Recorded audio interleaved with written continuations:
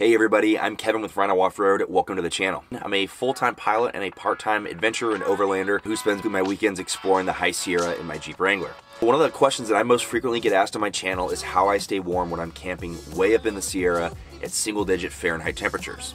Well, the answer to that is this, the Mr. Heater Buddy.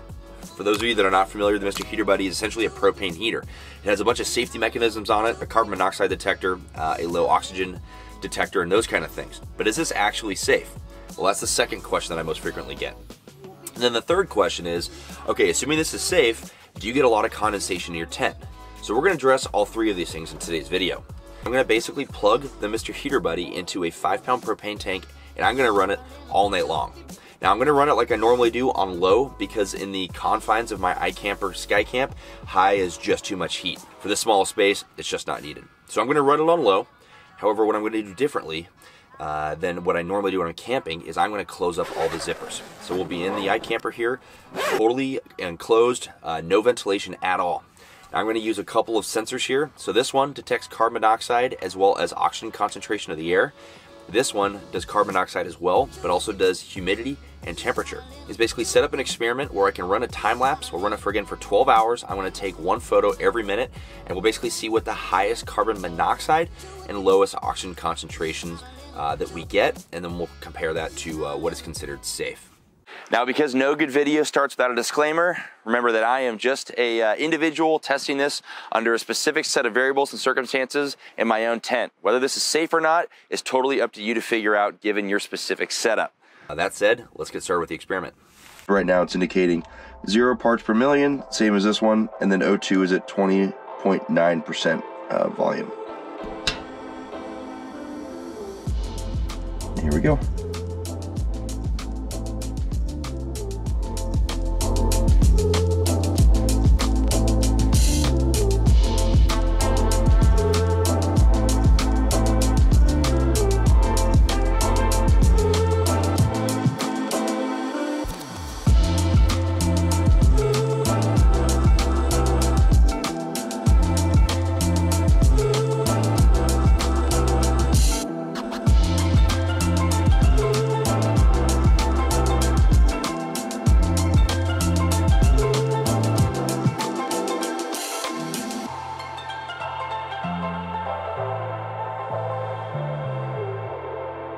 Alright, good morning everyone and welcome back. I just climbed up into the iKamper and shut off the Mr. Heater Buddy. We had a 12-hour time lapse running and I took one photo every single minute.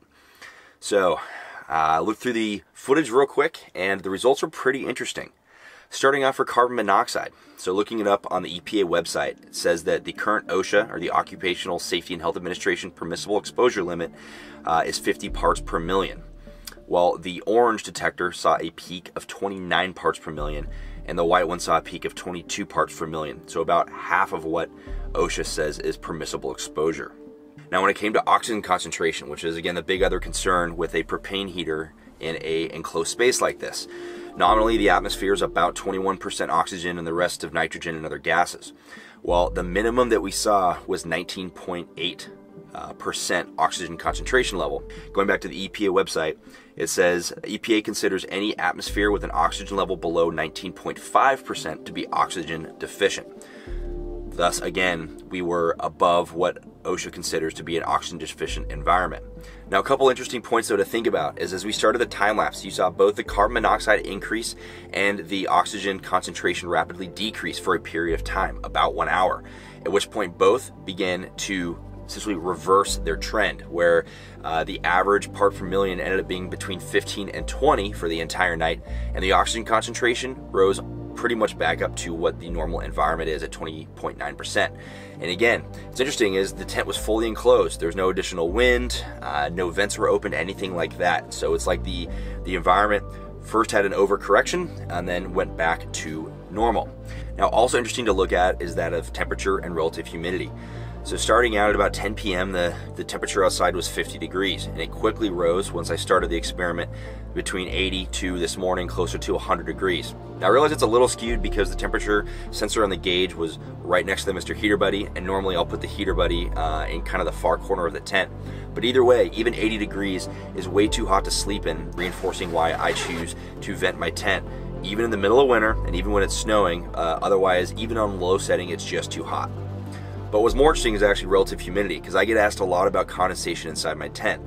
When we started the experiment, the relative humidity was around 50% and then dropped down to 20%, maintained that all throughout the night. So obviously the Mr. Heater Buddy was effectively drying out the air. Well, as long as relative humidity doesn't approach the upper end of closer to 100%, we shouldn't see condensation. And when I got in the tent this morning, I had 0 water anywhere on my tent. Now, mind you, I have a carpeted floor, which definitely can help with that, but I did not feel any moisture anywhere around the tent. I didn't sleep in the tent last night, so obviously when you're sleeping in here and you are exhaling, there's moisture that's being added to the air. But either way, again, I hopped in the tent this morning and it's perfectly dry. All right, now wrapping this up, is this about what I expected? Yeah, I've done a lot of research on this, and there's tons of videos out there where people have kind of conducted the same or similar experiments. Is this going to change how I sleep with the Mr. Heater Buddy? Well, no. Especially with my kids, I would love to hit the I believe button and say that this thing is totally safe, but obviously it's just not worth the risk. So how do I actually use the Heater Buddy? Well, I will use it to fully heat the tent before I get in it at night. I will leave it running while we're getting comfortable in bed, and then the last thing I do before I fall asleep is turn it off.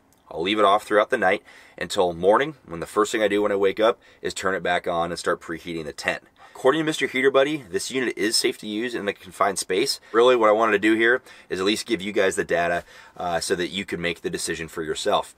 But no matter what, I do recommend if you are going to use your portable heater, you have to vent it. Open up the top vent a little bit, because a lot of that heat can escape up anyways, and then you can crack the side panels as well, and this will allow fresh ventilation to continually enter the tent. Hopefully this was helpful for you guys. Again, a little bit different of a video format and a little shorter, but I just wanted to make it short and sweet, give you the data, and hopefully this helps you for your winter camping needs. I'm Kevin with Rhino Off-Road, and we will see you next time.